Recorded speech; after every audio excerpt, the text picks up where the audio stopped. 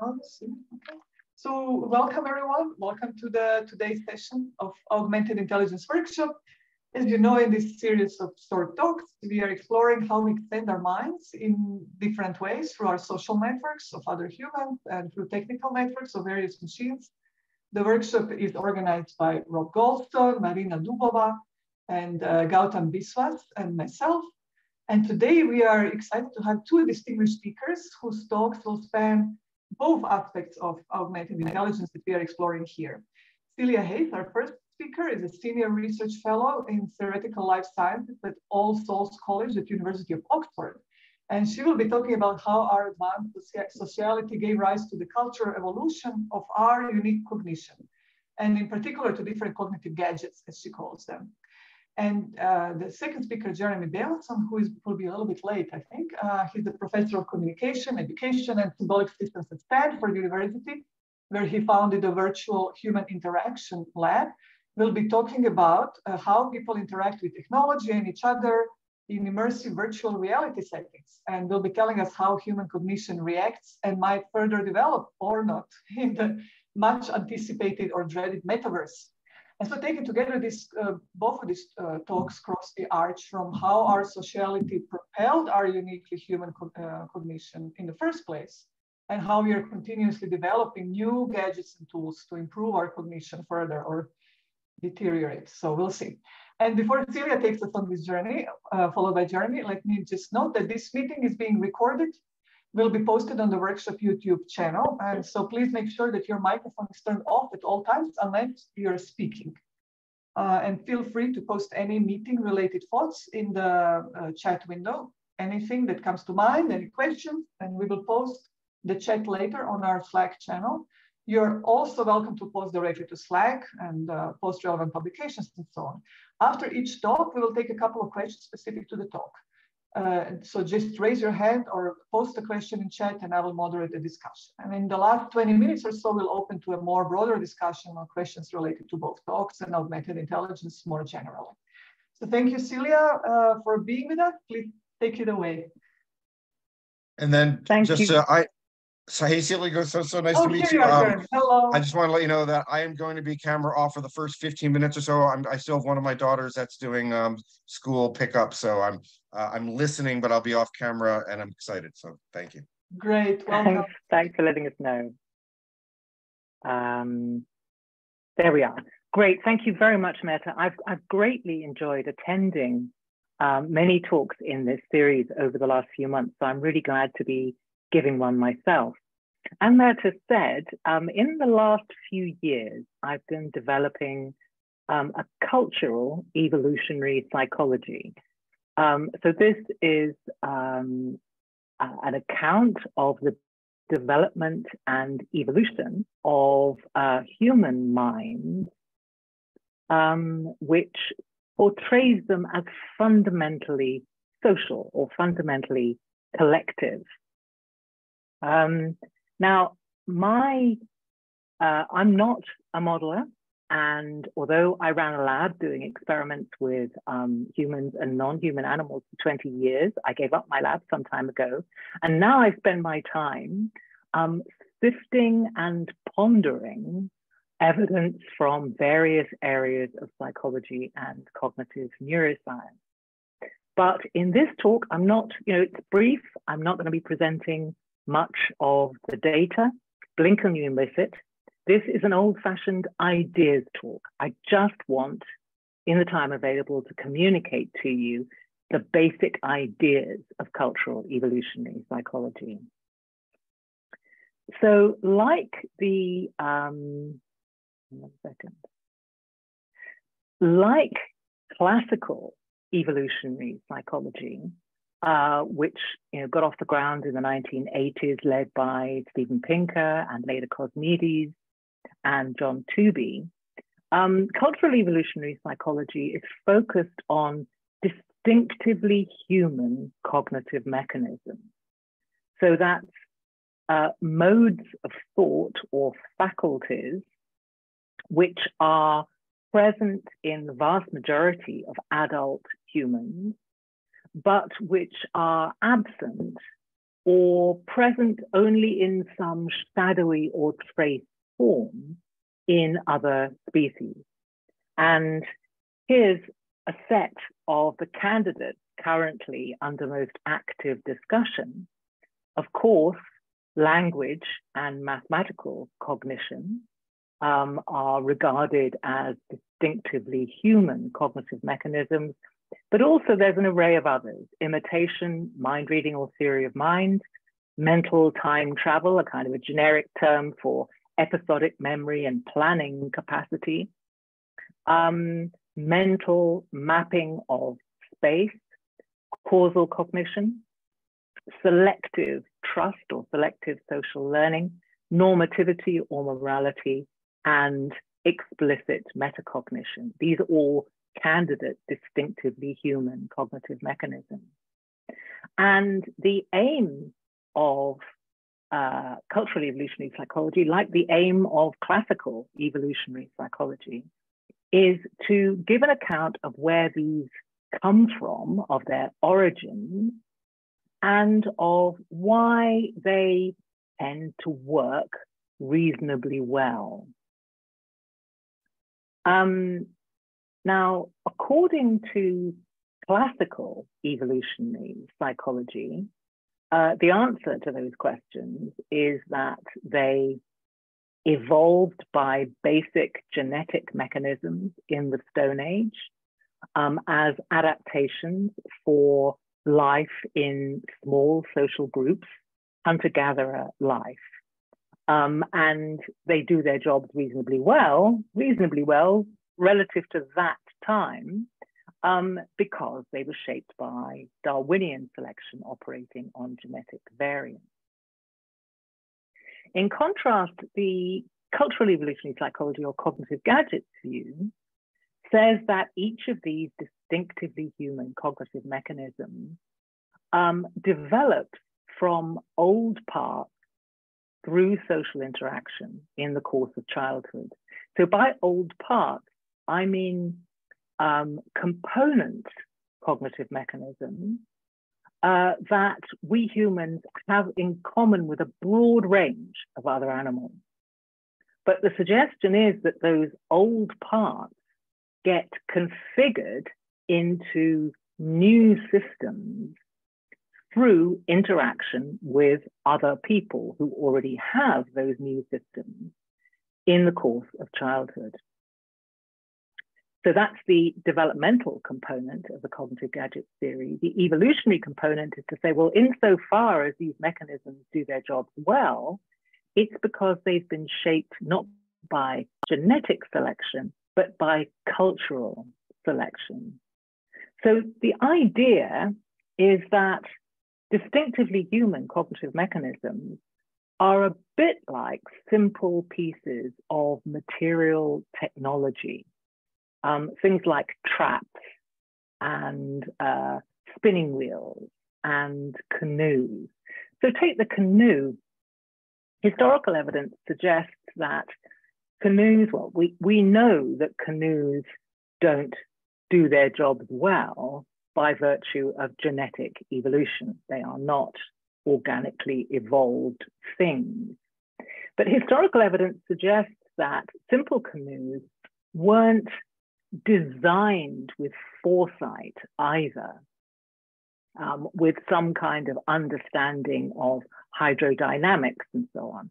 Rather, people generated different canoe shapes and materials and so on.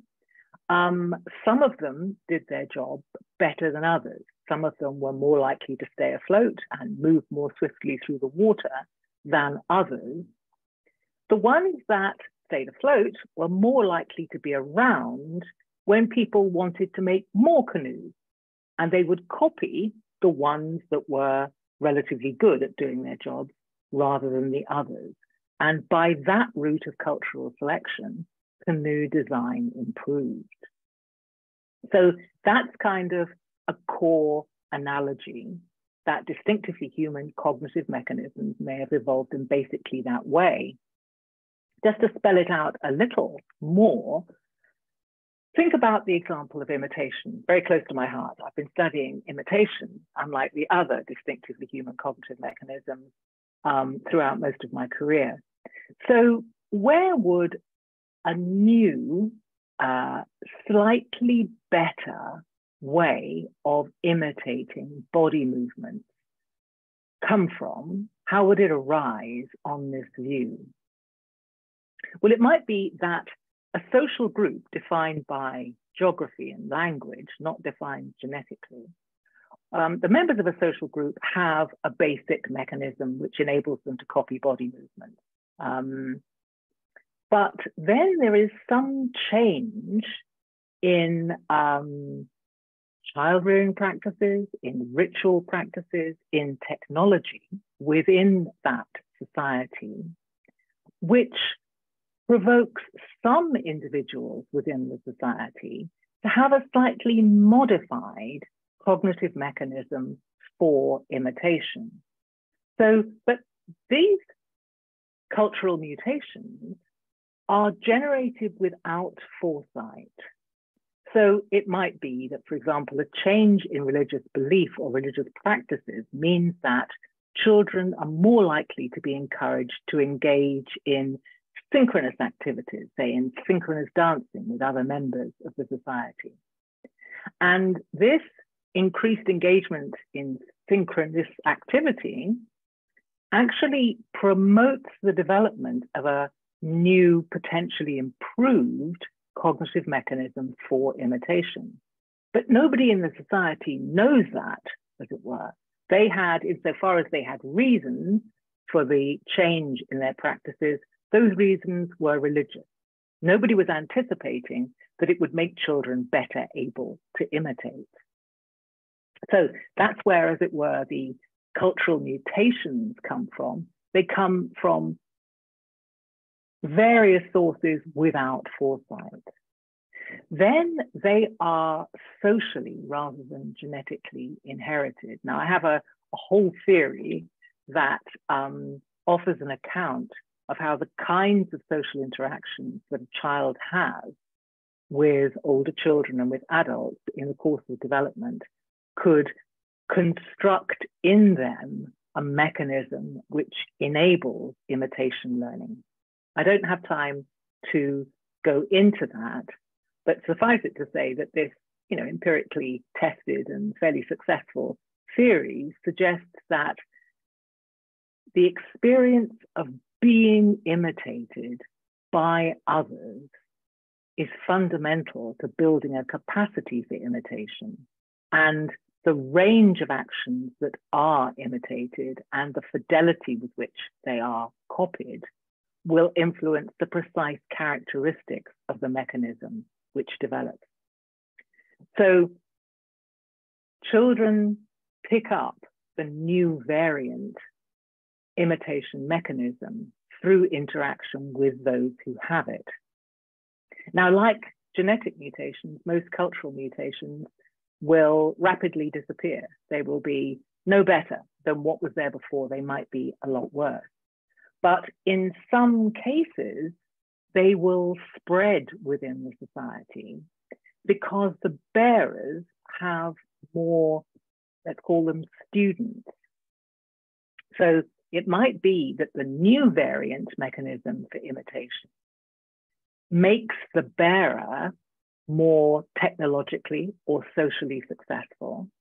That may increase their reproductive fitness. They may have more biological children, and those biological children learn socially the new imitation mechanism from them. But the learners, the students, don't have to be their biological children. It might be that having the new imitation mechanism makes a member of a social group more salient or more attractive, and therefore biologically unrelated children spend more time in interaction with them and acquire the new variant imitation mechanism. So that's the basic idea of cultural selection. Just to clear away a potential misconception, some people say, is this a blank slate theory of cognitive development? No, it most certainly isn't. Obviously, humans, I am suggesting, are genetically inheriting the old parts, the cognitive components that we have in common with other animals, we're genetically inheriting those. And also, I think there is evidence that in the hominin line, genetic evolution has made some small changes to the mind relative to our common ancestor with chimpanzees. But these are small, quantitative, inflectional changes rather than the production of whole new ways of thinking. And I think the evidence suggests that genetic evolution has tinkered with our temperaments, making us more socially tolerant and socially motivated. It's given us certain attentional biases, like a face bias and a voice bias, and it's expanded domain general cognitive processes. And all of these things make us more malleable by our social environment in the course of development. And one of the effects of that malleability is to enable us to build new cognitive processes, cognitive gadgets through social interaction. Now, let me just show you, not evidence, but give you an idea of my empirical approach. I mean, what I have done is gone through a number of the distinctively human cognitive mechanisms shown down here, one by one. And for each one, I will sift the evidence from various areas of psychology and cognitive neuroscience. So that includes developmental, social psychology, comparative psychology, experimental psychology. And that sifting is asking whether there is wealth or poverty of the stimulus.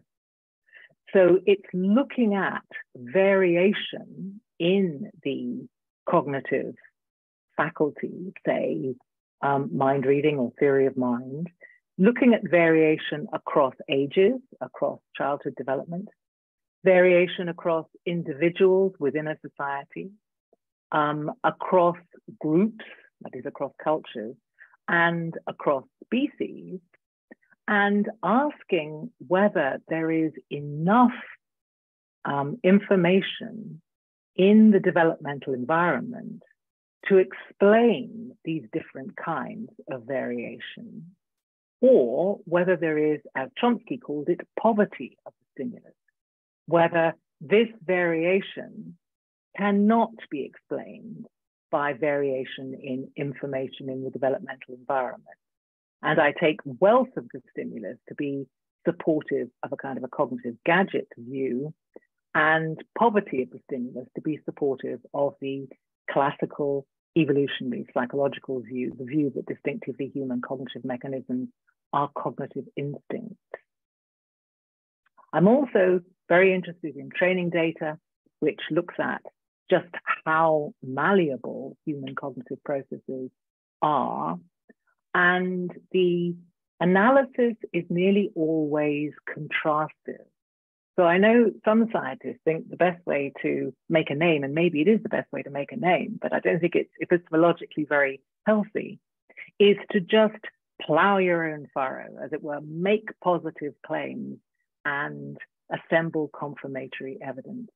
I don't think that's very healthy. And so I tend to work, as it were, on both sides, taking a critical view towards the more nativist classical evolutionary psychology and seeking positive evidence relating to cultural evolutionary processes.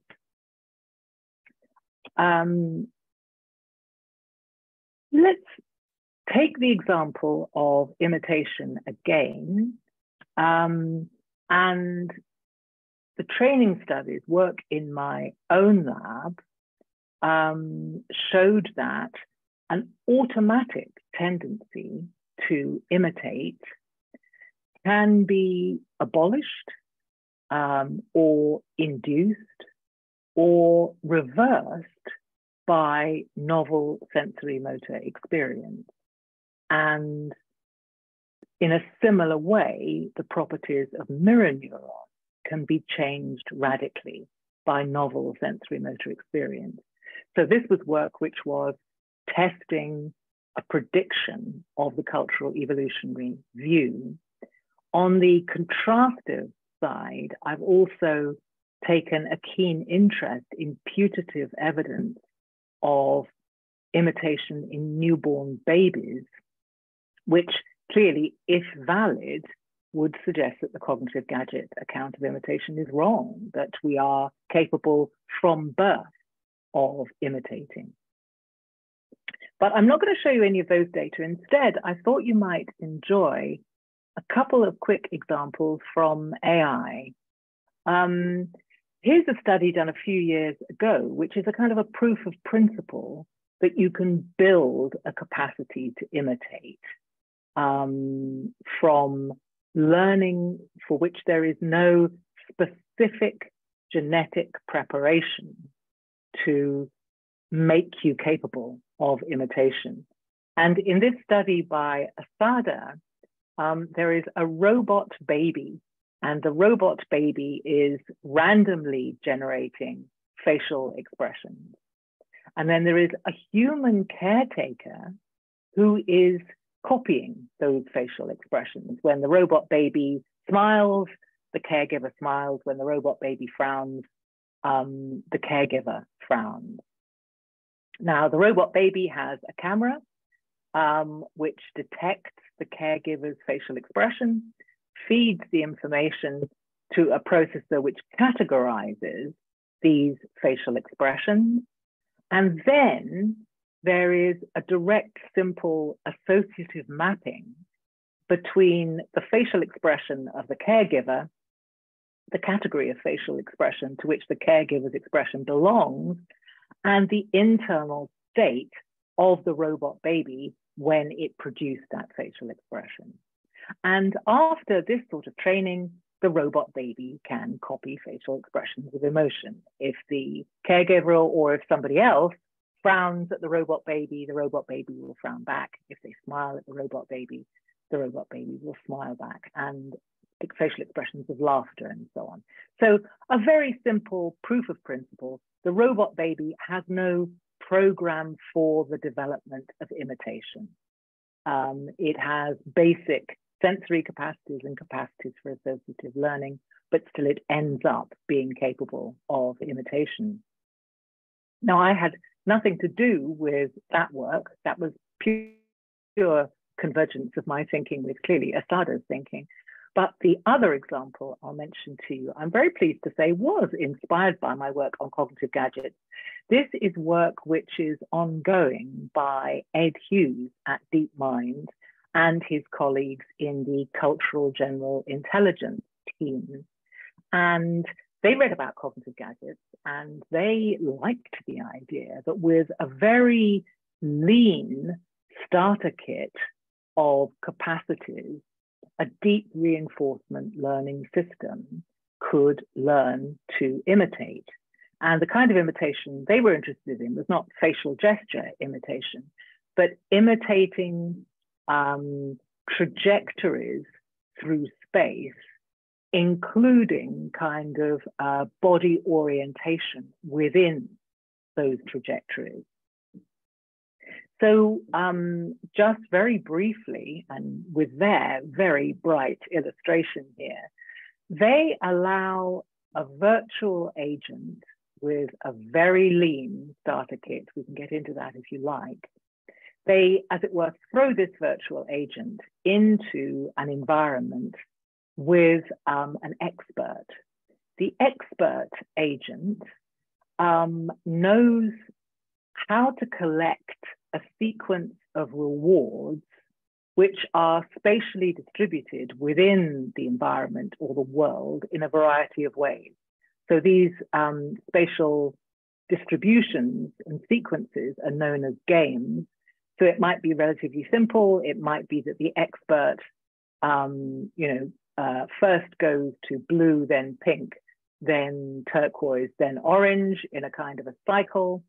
Or it might be a more complex trajectory between locations.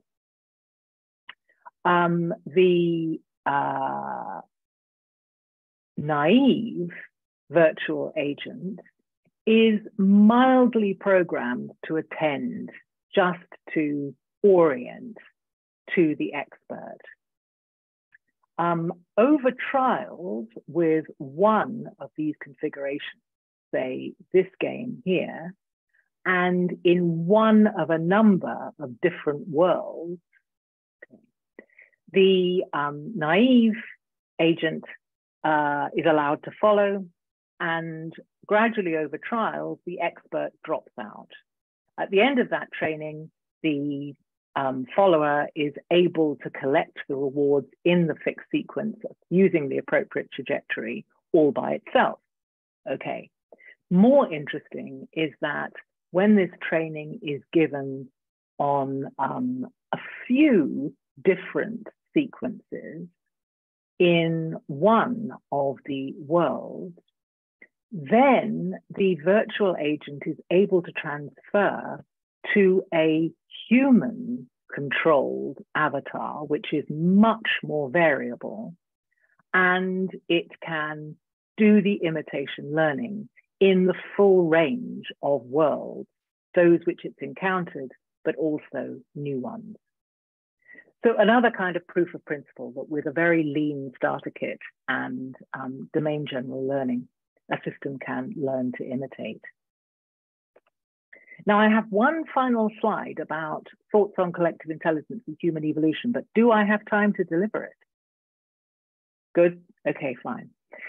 The idea that collective intelligence is what makes human mind special has been around for a very long time among those who are interested in human evolution.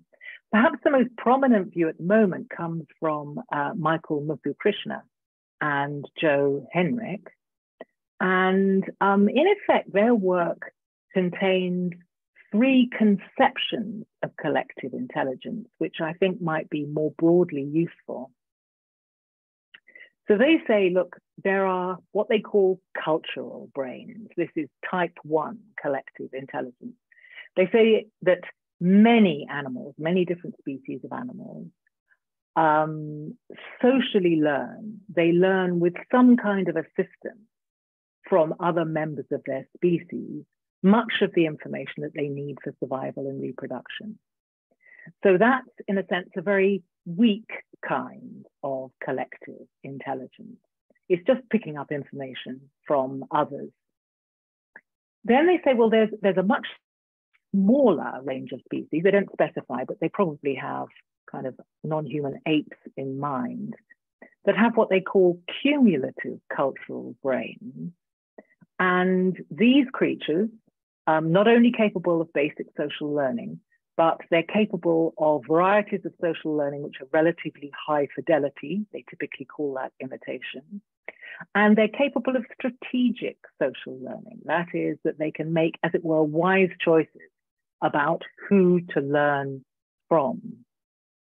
They show conformity biases, prestige biases, and so on. And then finally, there are humans and humans only who have what they call collective brains. And they say, you know, in addition to basic social learning, high fidelity social learning, strategic social learning, humans have norm psychology and ethnic psychology. Now, my take, this isn't something that they say, is that what really marks off the collective brains from the cumulative cultural brains is that the individuals within a collective brain have some representation of the collective that they are in. So Muthukrishna and Henrich don't spell out why norm psychology and ethnic psychology make such a difference, as it were, make humans so special. But I think a plausible way of glossing what they say would be, you know, when the members have some representation of the whole. Now, I agree with a lot of this about, you know, which species have what kinds of capacities. Where the difference arises is on, let's try that. the origins of these faculties contributing to the more advanced collective intelligences. So Muthu Krishna and Henrik are what's known as dual inheritance or gene culture evolutionists. So although it's very important to them that facts and specific skills are socially learned, culturally inherited, they think that the cognitive processes that make that cultural inheritance possible, things like imitation, strategic social learning, norm psychology, and so on, that those are genetically inherited.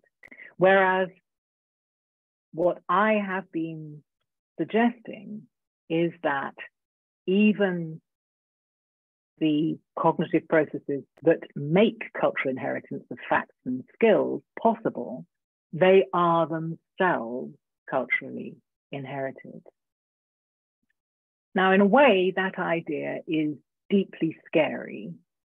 It suggests that within very few generations, a society could, for example, completely change the kinds of models that it finds attractive to copy, or it could completely change its normative psychology, arguably to the point where the members of the society have difficulty in conceiving of should or distinguishing right from wrong. So in a way, there's a very scary aspect to this idea that the mechanisms are culturally inherited.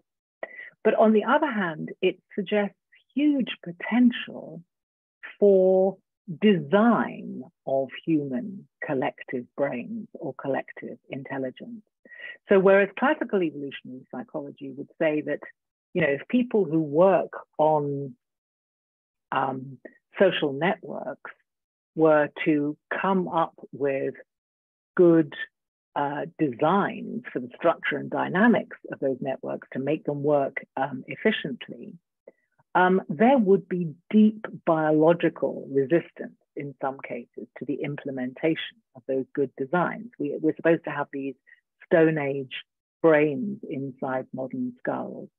On the other hand, I think the cognitive gadget cultural evolutionary view suggests that our minds were shaped by cultural evolution to be malleable by the environment in which we grow up. So although there might be political and commercial obstacles to implementing good network design, there would not be biological obstacles. Okay, thank you. Thank you very much. I invite everyone to clap in live or by little icons. And I invite you to ask questions. We have a time for a couple of questions. Maybe to start us off and then to relate it to Cecilia's last point about potential dangers of losing what we learned. Rob, would you like to ask your question about Baldwinian effects? Oh, yeah, sure. So thanks, Cecilia, for the awesome talk. I really enjoyed it a lot. And I found it very effective, your juxtaposition of the kind of Hinkarian story from your cognitive gadgets account. But I'm also kind of interested in what you think about proposals to kind of blend them more and think about ways in which, like, cultural evolution could be sort of the avant-garde, sort of learning things for the culture that then become entrenched genetically. So that would be sort of like more bidirectional interactions between cultural and genetic evolution. Yeah, I mean, I preliminarily, you know, my account is a blended account. There are plenty of ingredients in there which are genetically inherited. It isn't a blank slate theory, but yes, in principle, there could be what people call genetic assimilation. So it could be that the origin story I tell about where new cognitive mechanisms come from is correct, but that these new cognitive mechanisms are so handy, as it were, so advancing of biological fitness, that individuals who need less experience to develop them have more biological offspring, and therefore there is pressure for, as it were, the development of a genetic program for them. That's possible. There's also modeling by Morgan and colleagues, which shows that the reverse can happen, which is that an attribute can be so reliably culturally inherited that it removes selection pressure on the genes. It kind of screens the characteristics from biological selection pressure. So both possibilities are there. So it seems to me, you know, an experimental psychologist to the last, you've got to look at the data. And my take is that there is not positive evidence for any of the faculties that I've looked at that there are the kinds of constraints on learning that you would expect there to be if there had been genetic assimilation. But I think that's the way to answer the question, kind of case by case, and to look for that evidence of constraint, which would show up as resistance to training. For example, you know, you shouldn't be able to turn automatic imitation into automatic counter imitation if the development there is buffered. Thank you. I have several questions, so let me choose one. So it seems that we humans are uniquely capable of constantly reshuffling our social networks and change our groupings from diets to various teams to organizations and collectives and or international organizations. And for that capacity, it seems the representation of the collective that you mentioned seems essential. So we need to have some representation. Is there more to it? Have you perhaps thought about it?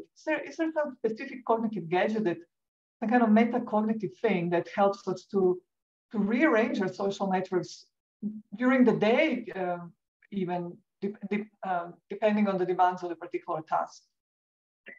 It's not something that I've worked on, but I don't know whether you know Ehud Lam's work in Tel Aviv.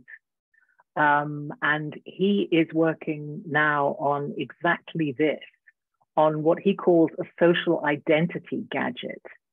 He thinks that there is evidence, you know, he knows a lot more about social psychology than I do.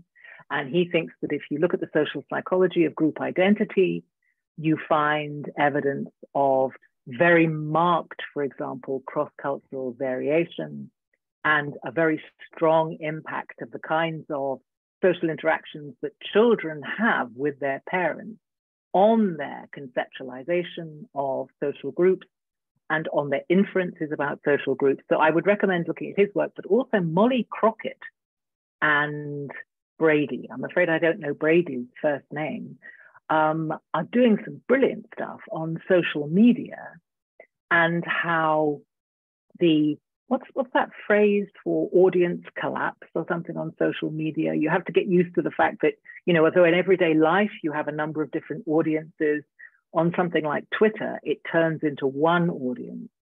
And they think that in at least some Twitter users, this is producing a kind of a new way of thinking about group membership. So not my work, but I think there is really interesting work going on in that area. Thank you for the pointers. And I would love to continue this discussion. My apologies, Linda, but I think we should move to the next talk, and I'll call on you first after we are open for the more general discussion. So our second speaker, I already introduced, Jeremy Bailenson from Stanford University. Please take it away.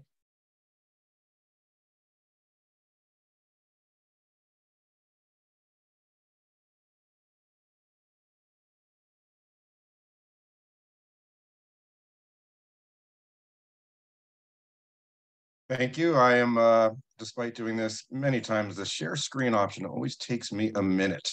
So thank you for your patience here.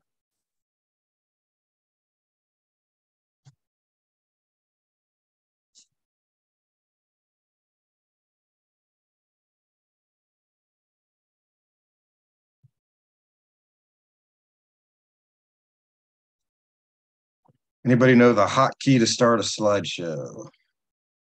F5 sometimes.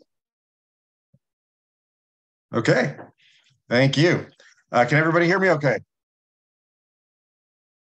So my name is Jeremy Bailenson, and I got my PhD in cognitive psychology in 1999. I studied categorization, reasoning, decision-making, and in 99, I made a pretty abrupt switch. I went to UC Santa Barbara and spent 4 years learning how to build virtual reality, how to do the hardware for it, how to program the content for it. At the same time, I moved away from just traditional cognitive psych questions to broader questions about social interaction and learning and communication and training and just studying this medium and all that it affords. And so in 2003, I got a job at Stanford in the Department of Communication, where comm is a bit different than psych, that in comm, we can study media as the medium is the theoretical aspect of the work. And so it's kind of in some ways freeing for me to not only study the brain, but to also be able to really just focus on what this medium is. And so I've been doing for 20 years, I've been doing research about VR and teaching about VR. There's the URL of our web page with lots of PDFs that you can look through. And there's our Twitter handle where we announce new findings. So again, I've been doing this since 1999. And when I first started using VR, the headsets cost about $40,000. There was maybe 1,000 of them in existence globally. And, you know, there wasn't all that much to do in there. And so fast forward to today, where you can buy a headset for about $300. It comes out of the box and you're in VR. A minute later, you don't need a dedicated room. You don't need an engineer. It just comes out like a product. And it's a very exciting time when there's just VR is plentiful. Unfortunately, great VR content is not plentiful. And many of you may have had the experience when you've tried VR, which is, all right, this is kind of a cool experience, but I'm not really sure what I would do. This is Popper, my grandfather, who's 91 in this photo. And a big theme of my work is coming up with study and applications where you're actually leveraging the affordances of VR that works well. But what I'm going to talk about today, I joke about this as my COVID pet project. I have dedicated the last 2.5 years of my life to this, which is teaching in VR, in headset, and running experiments during teaching in VR. And so my day job used to be someone would come to my lab, I'd stick the goggles on them, take the goggles off, and we'd measure all sorts of things. They'd come in one at a time, sometimes 3 at a time. We now do it a little bit differently. And I'm going to talk today about just this process that we're going through, all this data we have and what we're finding. And I debated in my head, it's such an opportunity to talk to this group. I debated, do I want to find the thing that's most relevant to this group, or do I want to talk about the thing that I'm just super excited about? And I chose the latter. And I think it's very relevant to this group, but I hope you do enjoy hearing about this class. So we've now taught the class 4 times, about 500 students total, which is about 10% of the undergraduate population at Stanford. And we have an incredible amount of people who have participated, an incredible amount of time. So to give you a sense of this, in March 2020, like most of you, you've got to tell the chair of your department when you're going to teach. And I volunteered at the time. Stanford was, they thought if they spread teaching out across 4 quarters, that you could reduce wear and tear because fewer people were around at one time from an epidemiology standpoint.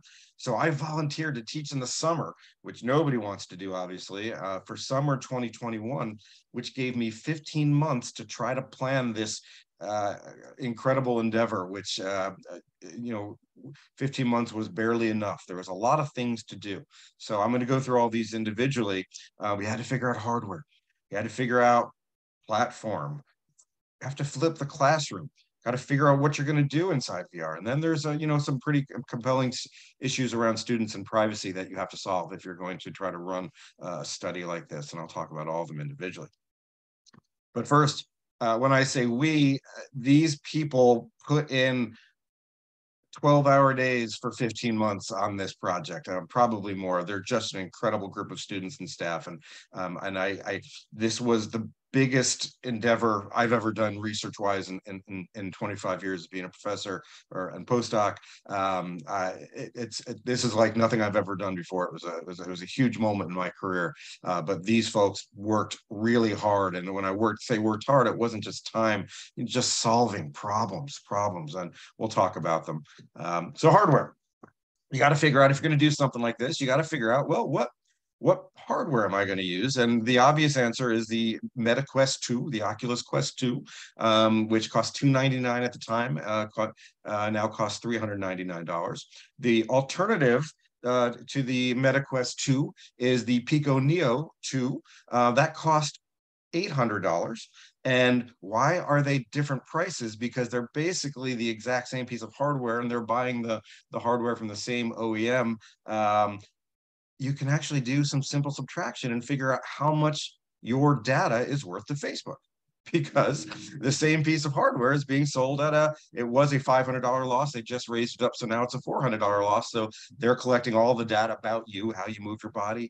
Happy to talk more about that in the Q&A, biometric data, all sorts of things. And so we gave our students a choice, and of which they use, and almost everybody chose the Meta Quest 2. Stanford bought 200 of these for me.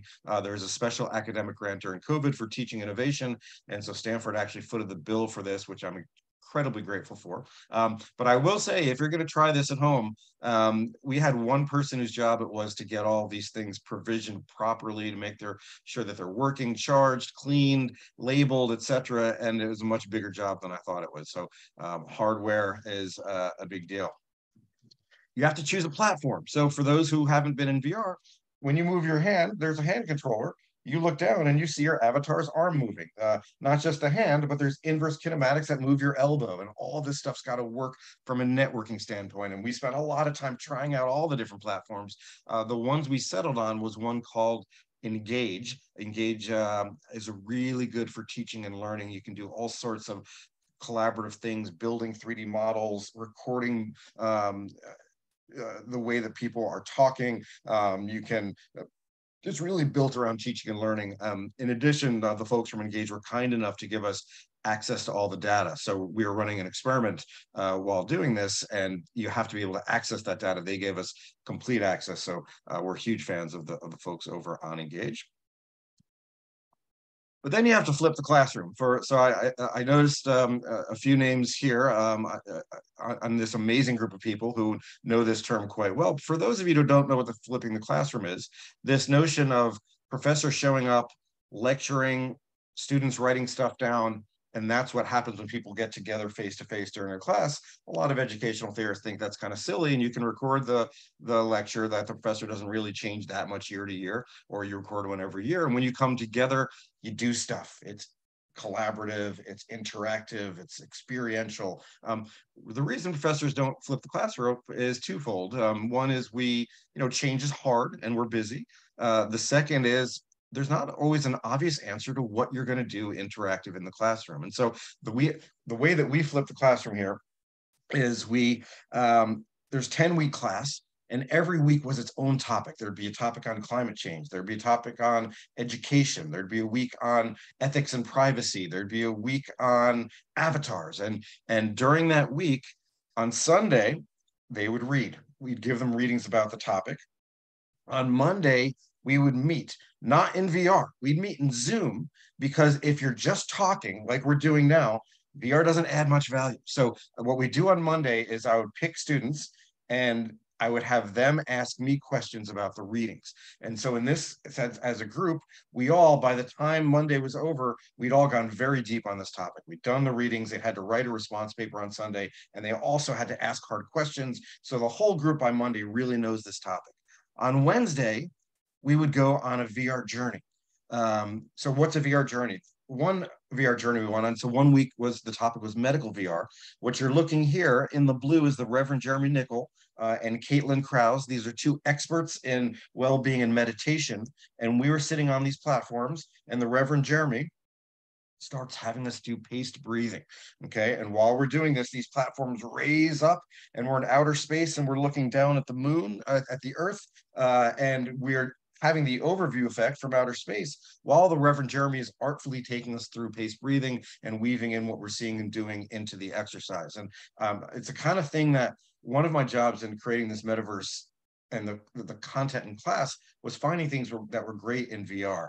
And this was one that just snuck up on me in the sense that it didn't, on paper, it doesn't sound very good, but there's something incredible about having the other people around to give you the social motivation to do something like paced breathing, but they're not staring at you. You don't see their faces. They're avatars that I've got this layer of not photo real, and there's something about it that just really works. The students, this is an incredible example of a journey, and one you can tell I'm a bit of a hyper person. I live in California, and people have been telling me I should meditate for decades, and I've never been able to pull it off myself.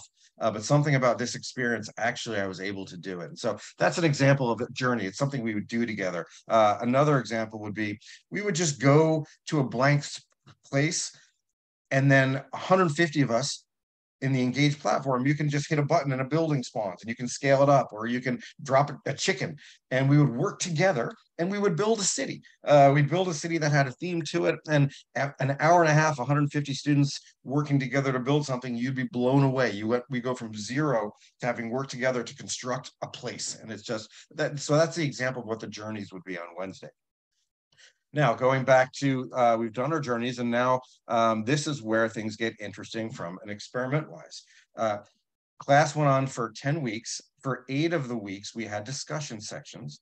In the discussion sections, we had, small groups, about, 6 to 7 people, sometimes 10. And, the problem with Zoom from a nonverbal standpoint is, you've all probably seen this, when somebody looks left in the grid, it looks like they are looking at the person next to them. Obviously, they're not. They're looking off the screen. Now, when I do this, does that mean I'm signaling more attention to you? No, that doesn't mean that. It means I'm probably reading a little email that I got on an app that's separate. And so the problem with Zoom is that you're flooded with all these nonverbal cues, but none of them are diagnostic. But the brain still sees them, right? What VR does really well is it puts people in a space, and all the spatial aspects of communication are there. So the person in the white sweater, everyone else can see that he's looking at the person in the gray sweater. The pink sweater person, when he leans forward, everyone perceives that personal space as being mapped. And so the first time I brought the class together, for the first class, it was early June in 2021, there was people crying because they hadn't been physically together because of COVID in a large group. We had 60 people in a room. And for the first time, I mean, for those who haven't been in social VR, it feels like you're there. I mean, these cues, the personal space, the eye gaze, they're really compelling. And I've got 25 years of research showing physiologically, et cetera, that nonverbal cues in VR feel real. But we had these small groups. So back to the data. For 8 weeks, small groups talking for 30 minutes a pop. So 30 minutes, and then we record the data at about 90 hertz. When I say the data, we're recording everything. We're recording the pitch, yaw, and roll of their head, the X, Y, and Z of the head. The same for both hands. That's 18 degrees of freedom right there. Whether their mouth is open or closed. All the utterances that are said. Anytime that they do any action with an Engage, for example, drop a 3D model, bring in a screen, everything gets recorded to a file. So it's an incredible data set. Now, I want to take a word on ethics and privacy. When we wanted to get IRB approval for this, it wasn't enough to go through the IRB. The Stanford Legal wanted to get involved. And what we came up with was a process where pedagogically, everybody does the same thing, because all the stuff we're doing is pedagogically interesting. On the first day of class, we talk a lot about what we're doing in the study, and students have the choice of opting in or opting out. If they opt out, none of their data are recorded.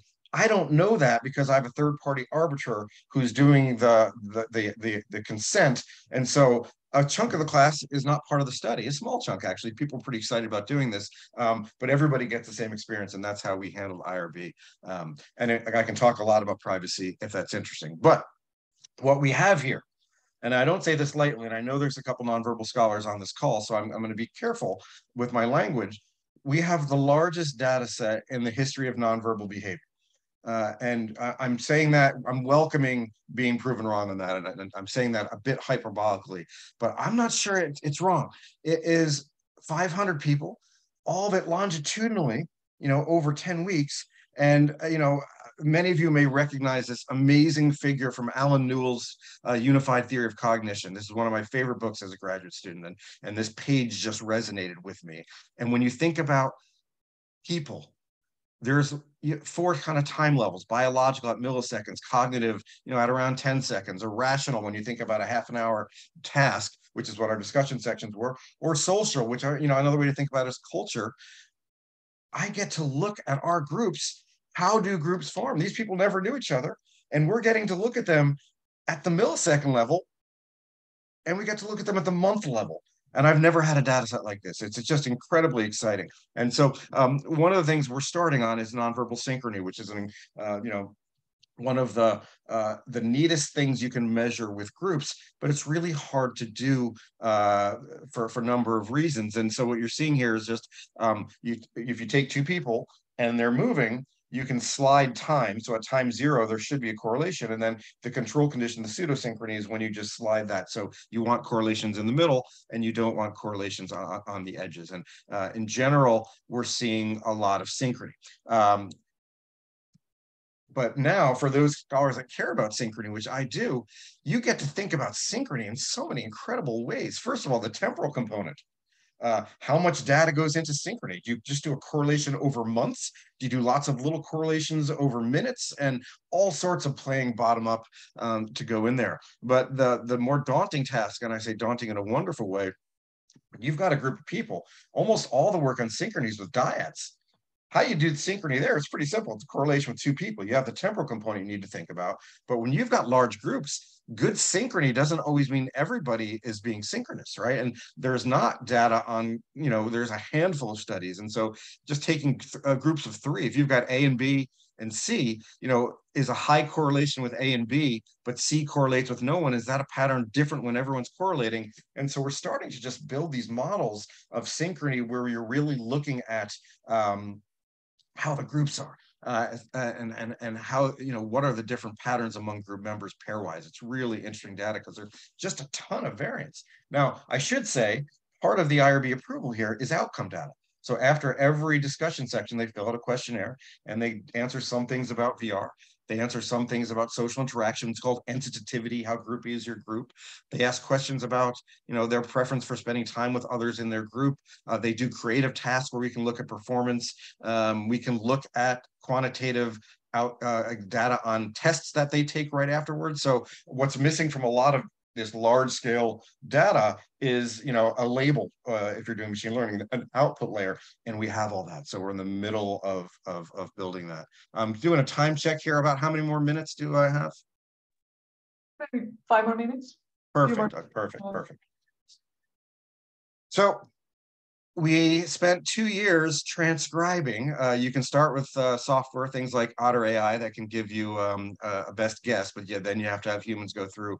And so we now have 500,000 minutes of conversations in VR coded. And what you're seeing here is just a screenshot. This is a brilliant work by Cyan DeVoe and by Dave Markowitz. There's something called the meaning extraction method, which is, it's a fancy way to say that you do factor analysis on the frequency of words used. And what we're seeing now is that we're building a dictionary to help understand what's going in VR. And so, the first factor there is about, avatars and bodies. And the other one is about your senses. And then you can see there's a factor about talking about the class and learning. And so what we are doing is we're building these dictionaries. And now in addition to the verbal behavior, the nonverbal behavior, you get the verbal behavior. You can start to understand how people are speaking and then what tells you about their mental states. Because as I said, we've got all this data that they do after every one of these conversations. So we know how they're feeling. We know, their affect, their arousal, and we know the valence.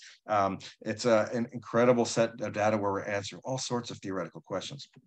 My favorite question right now, and again, this changes, we have a pipeline of about 30 or 40 papers that are going to come from this data set. About a third of them are, about 4 or 5 have been submitted, and about a third of them are, fairly far along. My favorite one that's going to come out in a couple of weeks is about context. So if you think about context, where you are, what the room looks like, should it be open space, closed space, how high should the ceilings be? There's never been great work on this because it's super expensive to build worlds, right? So you're either doing correlational work or you're running experiments with small samples of rooms, and the rooms are typically confounded. There have been a handful of great studies where they'll put a false ceiling.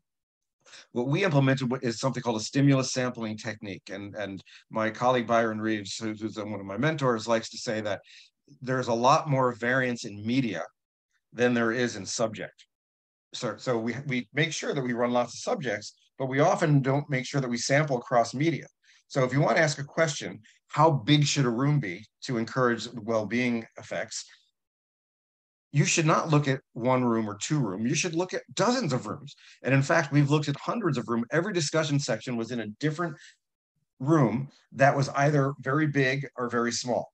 And what we found in probably the most robust findings that I've ever seen in our lab, meaning just so consistent, is that very, very large spaces encourage higher nonverbal synchrony than small spaces. They encourage better well-being. So there's the way we're measuring restorativeness, they're more restored.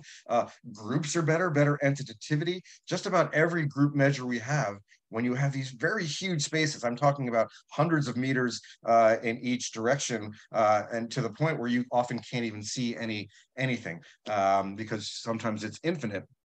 But what we're finding is just huge effects of well-being, better group performance when you're indoors and when you're in large spaces. And I like to show this image because this doesn't look like a great spot, right? It's just kind of a factory. But one thing no one's ever studied in the real world, because it's incredibly expensive, is just being in huge indoor spaces. And we've just found that huge indoor spaces are causing well-being in the same way other scholars have shown that being outdoors does. Very large indoor spaces are also causing awe. So I love this notion of being able to finally study context in a very systematic way. It's super hard to do that in the real world. So I will close on that. This is my book. I'll send anyone a free PDF if you send me an email. A lot of the stuff I'm talking about is based in that type of work, and I will stop my screen share now. Thank you very much. Wonderful, wonderful talk. So much effort. Indeed, the database of nonverbal cues is just amazing. I invite you, everyone, to ask questions related to this talk before we open up. Maybe to continue my question from Cecilia, is this, what can you tell us about how the groups form and how do maybe these nonverbal signals direct the formation of groups? How does this depend on the problem people are solving, on maybe some aspects of culture or individual? Do you have anything to share here, anything that you learned? Yeah, so we have a ton to share. One of the things that I've studied for a long time in VR is the trade-off between eye gaze and distance. So in the real world, when somebody gets close up to you, you'll look away, for example, in an elevator. And if you're staring, so in order to maintain a kind of a proper amount of intimacy, we use gaze and distance to kind of trade off from one another. And so what we can show here is learning of equilibrium, right? So you can see how groups equilibrium, I mean, again, the temporal component of this is just incredible. I mean, there's never, in VR in particular, as no one's looked over time, there's been 3 or 4 studies ever, and they've all been small sample and both basically qualitative work that, it's great work, but so you can look at how people learn to do things like equilibrium, trading that off. We're looking a lot at the difference between the groups where everybody's synchronous compared to when synchrony is driven by a couple of nodal points. We're doing some network analysis on that. And then, what I haven't done, I'm not trying to be vague here, there's the bottom-up work that I can do with all the nonverbal data, and then there's pairing that nonverbal work with outcomes, so I can look at that discussion section's score on the test, and I can look how and we just haven't gotten to that part yet. So we've got a queue of which papers we're doing first. And so all the stuff I'm doing now is descriptive bottom up, and all the hypothesis testing stuff is coming. Wonderful, thank you very much. if there are currently no specific questions for you, I would like to. I see one in the chat. Why is open space so important? So Ugi, when she did this work, Ugi Han is the lead author on the context. She's amazing, and she pre-registered our hypotheses on these, and there were hypotheses, and the two areas we draw theory from here. One is about awe. So in the architectural literature, there's research on awe, which is how to design things that are just going to make you feel incredible. That's, for example, why our chapels with very large ceilings, etc.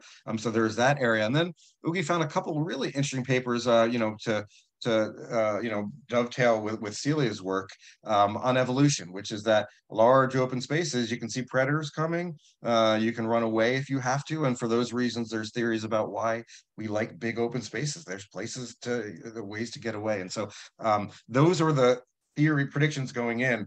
Right now, I'm in the middle of teaching this class again, and we've actually put in mechanisms, ways to actually tease those two possibilities apart. So I'll have a better answer for you in about 3 months. Thanks. Yeah, you're welcome. Thank you very much. I'd like to call on Linda, who had a question for Celia. Maybe you could transfer her to this kind of more broader discussion. You're muted.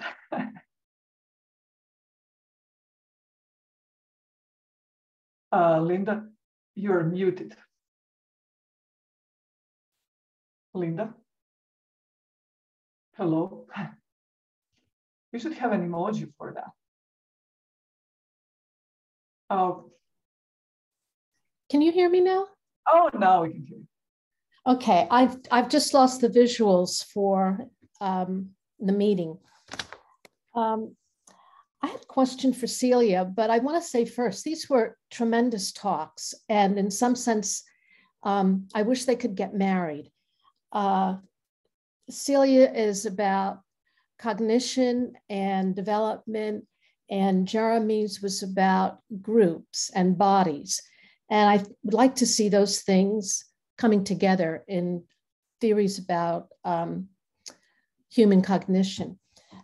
So Celia, I have a question for you. You have a short one and a longer one. The short one is, have you gotten a lot of people sending you photos of imitative behavior between children and adults that are similar to the ones that you used?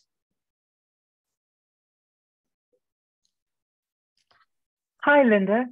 No, people haven't sent me photographs. Of course, I'm interested whenever I see any examples of adults imitating children. I'm also very interested in the research that suggests that adults apt to mistake their imitation of children for the children's imitation of them. Yes, and I think that that's a very important thing. And what that leads me into is a different question, and a related question, is that it's clear that the body is relevant to the development of cognitive gadgets. And I think that the cognitive gadgets is a brilliant idea. I love that. But I'm curious about how the body fits into an overall view of cognition. And then if we brought in the body to understanding more about cognition, and you're bringing it in when you talk about evolution, not about evolution, about imitation, would that change our view of cognition as something that happens inside of individual heads, or how would that affect it? How would you bring the body into the work that you're doing in a more expansive way? Well, I think our theory of imitation is pretty sensory motor. Indeed, the most common complaint about it is that it is too sensory motor, that imitation must involve more symbolic processing than we claim that it does. But I have often been urged to take, as it were, an additional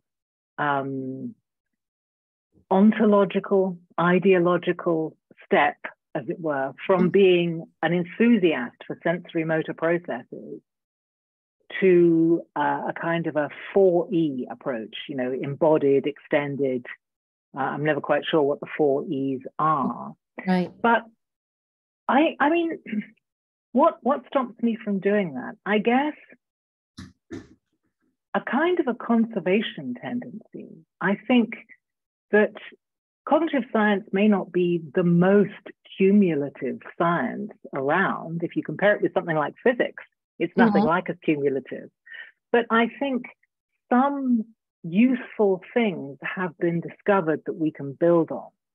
And my worry is that if we play around with the boundaries and the ontology, you know, what is a mind, what is a body, what is a brain, and so on, right, that we'll lose touch with the things that are worth conserving from the history of the discipline. That it kind of throws everything up in the air. It kind of provokes a scientific revolution when the data aren't calling for it necessarily. So I think, you know, that's a kind of a personal explanation as to why I don't take the extra step of becoming a 4E person. But I think I'm a huge enthusiast for sensory motor processing. great. Thank you. I'll email you and bring some other questions up. Lovely. Okay. Thank you, Linda. We have another question for Celia from Jeffrey. How quickly are gadgets occurring and spreading? And does that mean many of us walk around with big differences or deficits? And I'd like to broaden the question for both of you. Could you study this cultural evolution and how quickly they occur and spread in virtual environments? Is that one way to go? Shall I have a go first, Jeremy, or would you like to have a go first? You please, thank you. The raw version of the question, as it were, it depends whether you will call any culturally evolved cognitive process a gadget. So arguably, the cognitive processes which enable somebody to play chess or to use an abacus are products of cultural evolution. And you could describe them as minority gadgets, as it were. It's not, you know, the majority of humans alive today who have some variant of the capacity to play chess. I mean, it's a distinctive group. I focused on the cognitive capacities which seem to be present in one form or another in most humans alive, because that was the explanatory target of classical evolutionary psychology. And I'm in the business of trying to revive classical evolutionary psychology. So if we take your question to include minority gadgets, I think probably they flash on and off at some speed. So it might be that, I don't know, somebody is taught how to play chess in a very unusual context. I mean, it's partly a kind of a trial and error. It's partly through somebody who themselves developed an idiosyncratic way of thinking behind chess. And a few people might acquire that way of thinking.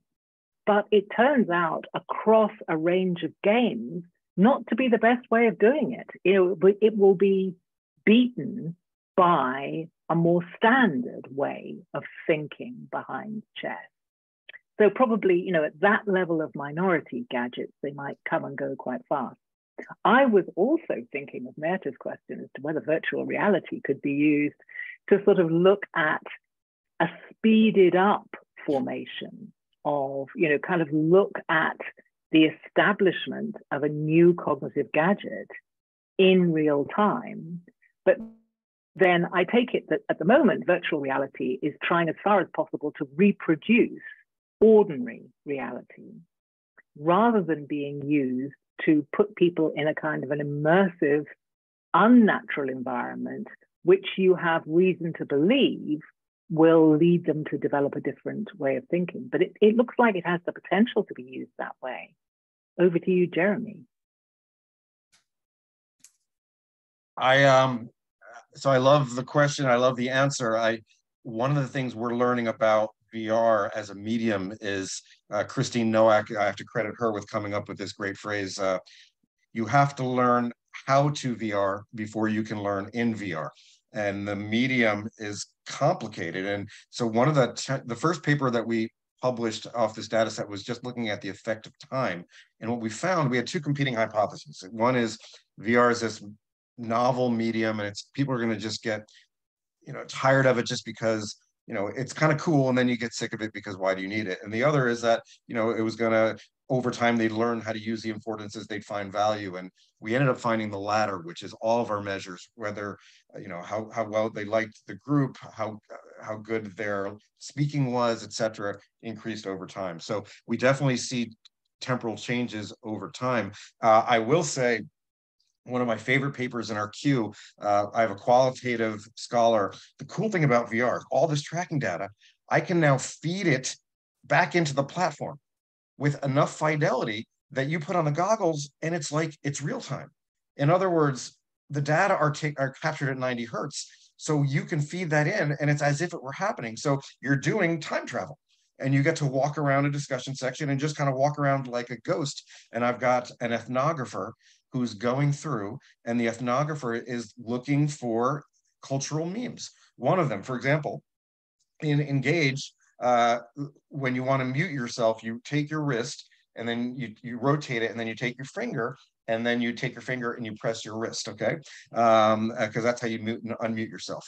And what you start to see is conversational turn-taking building around that gesture, and you can start seeing these norms emerge.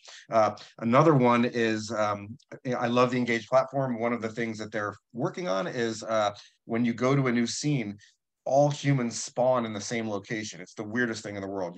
You go to a new room and you're all sharing body space. It's incredibly uncomfortable. And how do people handle that? And so we're looking as anthropologists, going time traveling qualitatively through this work and just finding out. So there's room to do that work. And I want to think more about how that relates to your answer, Celia. But that work can be done. I wonder, can I just follow up a question on what you just said, Jeremy? That this process of learning how to VR, in what ways do you think it's different from prism adaptation, for example? I'm thinking back to those old experiments decades ago where people lived, as it were, wearing prisms, inverting goggles, something like that. And they came to see the world as the right way up. Yeah. Would that be the right kind of mental model to use to imagine what's happening in VR? Or is your hunch that this is a much more radical learning challenge? I love that example. During my postdoc, one of my mentors was Jack Loomis, who was a visual perception scholar, and we talked a lot about prisms and wore prisms a lot. So we in the VR community, we like prisms. So I think I want to think more about what's different in general, but I like you focusing on the perceptual aspect of it, because I think it really is perceptual what's different. And then the other thing is just your body's different, one of the in our qualitative findings, we're finding as students, so we don't do collision detection in VR. If you take your hand and another person takes their hand, it can actually go through it, right? And so our students are trying to do high fives, and they can't do a high five. And so because their hands go through one another, right? And so there's just lots of things that don't work. And it's kind of, similar to the prism, like the world shouldn't be upside down, right? So I don't think it's that different in a sense. Great, thank you.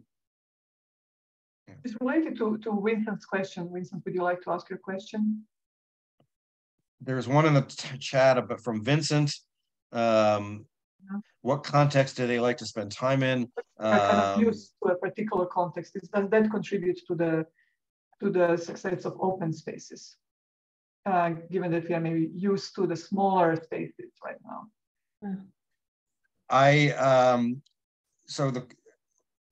We do have data on where they choose to go. And those, I don't have that at the top of my head. I will, Vincent, I will look for that.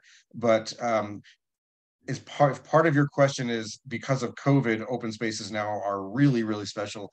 I do agree. However, what the thing that strikes me the most is, this is across the board on 9 or 10 DVs. I mean, when Ugi did the pre-registration on this, I said, no, there's too many hypotheses. I know you have them, but I it's always risky to have a lot of hypotheses. And I think about half of them panned out, which is a lot given I think she consistently applied the same idea. So it's a really robust effect. And for those of you that haven't, so for the follow-up study, we wanted to chase this down mechanism-wise. And so we measured a bunch of classrooms in Stanford, and we modeled the VR rooms to be the size of them. And they're so small. I mean, the classrooms we stuff ourselves into, it's, you do it for obvious reasons because space is expensive and there's a lot of people in the world. But, one lesson learned for the metaverse is space is free. Don't cram us in boxes. Thank you. Which kind of brings us this kind of spatial constraints to a question that I had for Celia before, but maybe you can discuss it both. And that is, what is the role of institutions in the emergence and development and possibility of development of new cognitive gadgets or new preferences in virtual reality, if you wish? So in schools, we have curricula specifying how children should learn math, for example, or how they should interact with each other, cultural norms about who should be the authority, who to learn from. Physical environments also constrain what kind of cognition we need or we should develop. What is that? So it seems that, so in your work, Celia, you're talking about cultural evolution and transmission, basically of helpful variants through learning. And then so what is the role of this kind of built social environments, such as different institutions, norms, and so on, in speeding up, constraining this development?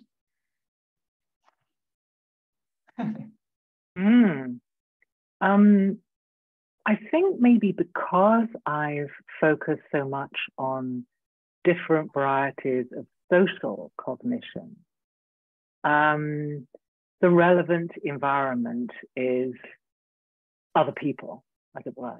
You did say built environment, did you, Meta? Yeah, which could be virtually built in a way in our minds by norms that we perceive, that by culture, or architecture that Jeremy is currently looking at. Yeah. So it's not something I've given a lot of thought to because I've been focusing on various kinds of social cognition. I mean, causal cognition, which is one that I'm flirting with the idea of getting into, seeing whether the evidence supports a kind of wealth or poverty of the stimulus on causal cognition. There I would expect to find the built environment, or perhaps more generally artifacts, to be very important, that the kinds of artifacts that you grow up with may well shape your conceptions of causality. Maybe if it came to, mental mapping, cognitive mapping, the kinds of spaces in which you grow up could have a significant influence. So I think I'd be, my hunch would be it could have a huge impact, but it depends on the kind of cognition that you're interested in. Jeremy. I have nothing to add to that.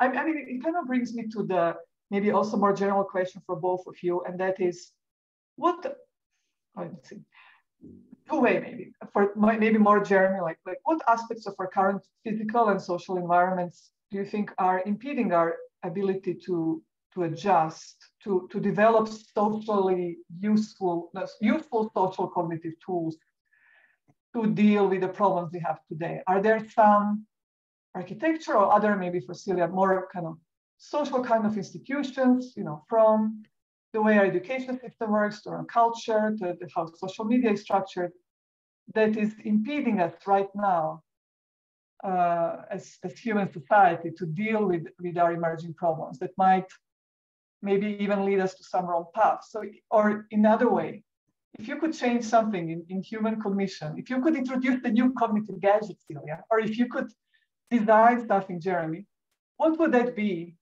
to help us, to help our intelligence really be augmented rather than detrimented by these new developments?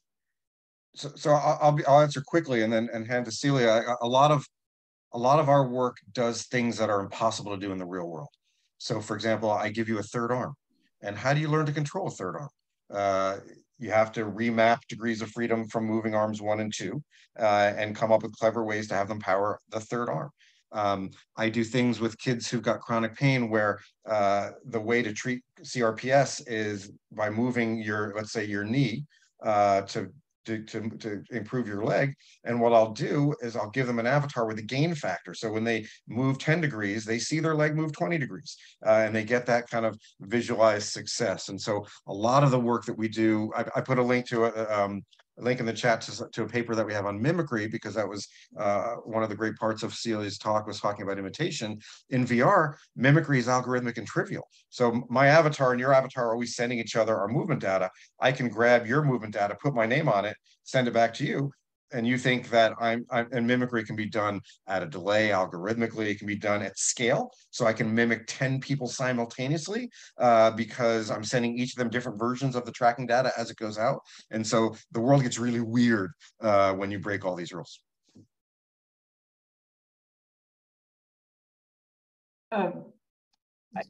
Just a quick question for Jeremy. So do you think, I mean, this is amazing, right? It completely expands the possibilities of human cognition for solving different societal problems. Should like UN symposium on climate change be done in virtual reality where we have some other ways of communicating, expressing?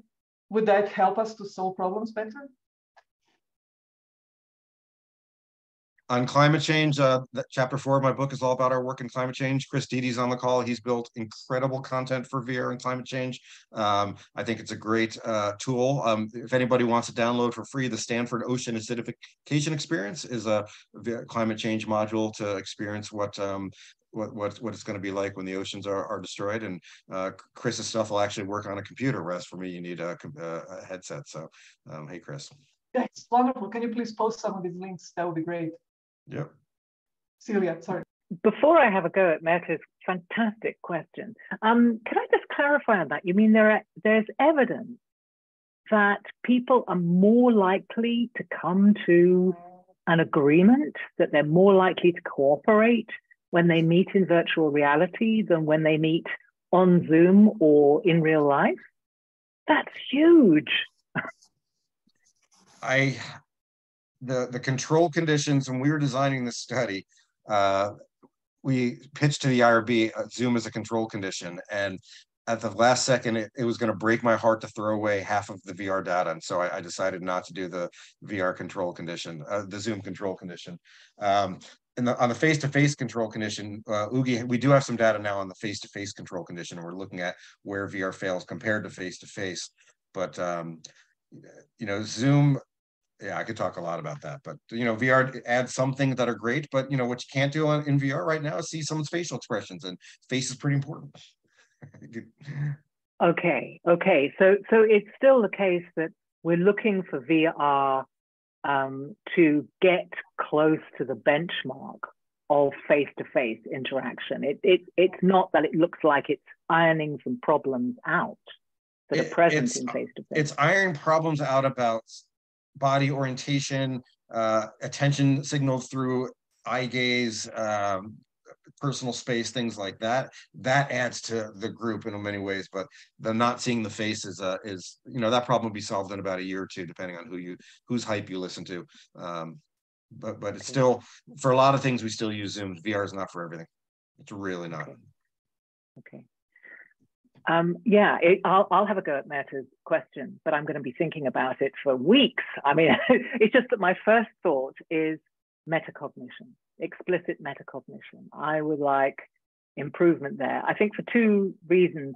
I mean, one is because I think I've mentioned in this forum before, the evidence that people with weak metacognitive sensitivity, people whose their accuracy doesn't co-vary very well with their confidence in their judgment.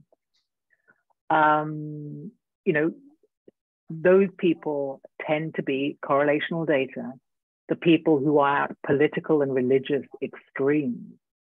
So I think there's good reason to believe that improving our metacognitive sensitivity would help with the polarization, which is so much of a problem in so many contexts in the world at the moment.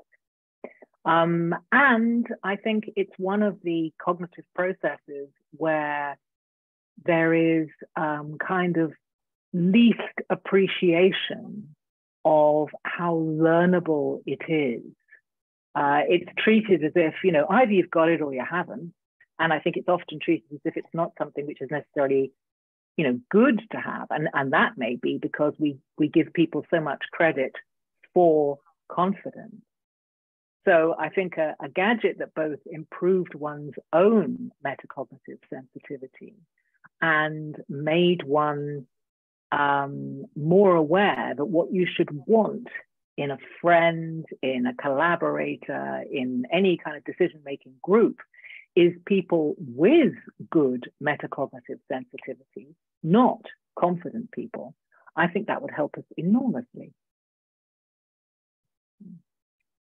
Fantastic answer. Thank you very much. Thank you both. This was really exciting. I feel I could now go for early beers and talk for a few more hours at least.